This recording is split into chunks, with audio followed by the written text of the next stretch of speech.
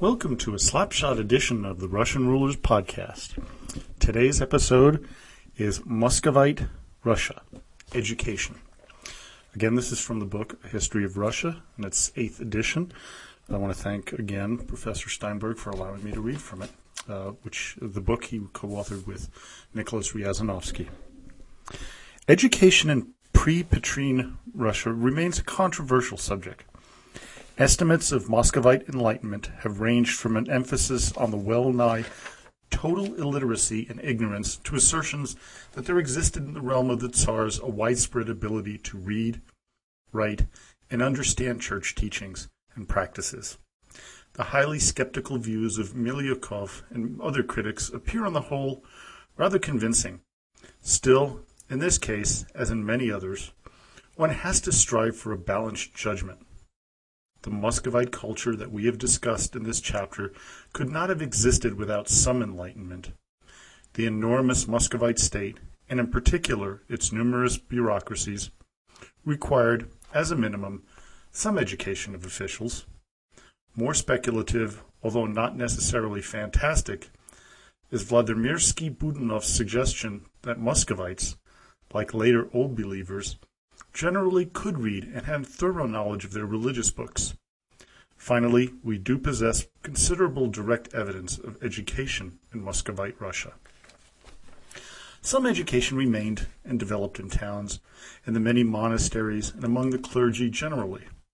While much of it must have been an extremely elementary character, more advanced schools appeared in the 17th century, especially after the acquisition of Ukraine by Muscovy. In Kiev in Ukraine, which was more open to the West and where Orthodoxy had to defend itself against Catholicism, Metropolitan Peter Moglia, or Mohila, founded an academy modeled on the Jesuit colleges in 1631. In Moscow in 1648-49, a boyar, Fyodor Ritchev, built a monastery and invited some 30 Kievan monks to teach Slavonic, Latin, Greek, rhetoric, philosophy, and other disciplines. In 1666, Simeon of Polotsk established a school where he taught Latin and the humanities. After his death, the school was re-established by a student, Sylvester Medvedev. In 1683, a school that offered Greek was opened in conjunction with a printing office and eventually contained up to 230 students. Later, in the 1680s, the Medvedev and the printing press schools combined to form the Slavonic Greek Latin Academy, headed by learned Greek monks, the Lushid brothers, Ioannosikas, and Sophroninus. As planned, the academy was to protect the faith and to control knowledge as well as disseminate it. While Kiev and Moscow clearly stood out as centers of Russian enlightenment, some relatively advanced teaching also went on in places like the Holy Trinity St. Sergius Monastery and the cities of Novgorod and Kharkov. The Muscovite school curriculum resembled closely, at corresponding levels, that of medieval Europe. In particular, it included almost no study of science and technology.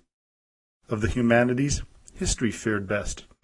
In the 16th, and especially the 17th century, Russian textbooks in such fields as arithmetic, history, and grammar, dictionaries, and even elementary encyclopedias made their appearance, and toward the end of the period, Sylvester Medvedev compiled the first Russian bibliography.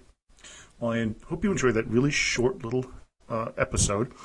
Again, really highly suggest the book, A History of Russia, and its 8th edition by Ryazanovsky and Steinberg.